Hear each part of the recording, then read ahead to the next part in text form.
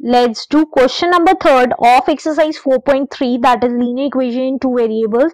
Question number 3 is, if the point 3, 4 lies on the graph of the equation 3y equals to ax plus 7, find the value of a. Friends वो कह रहा है कि अगर ये point इस equation का जो ग्राफ बनाते हैं लाइक दिस, हमने एक ग्राफ बनाया, ये यहाँ लाई कर रहा है, तो what is the value of ए, कि मतलब ये इसका कोऑर्डिनेट है.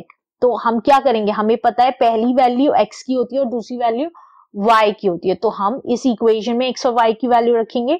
y की value 4 equals to a into x की वैल्यू 3 प्लस 7. तो ये कितना आया, 12 इक्वल्स टू 3a प्लस 7. 7 इधर आ जाएगा, 12 minus 7 equals to 3a. 3a की वैल्यू कितनी आ गई, 12 में से 7 गया 5. a की वैल्यू कितनी आ गई, 5/3 is the answer. Thank you. If you understand the step-by-step solution of this video, please subscribe my channel on Maths and share it with your friends. Thank you.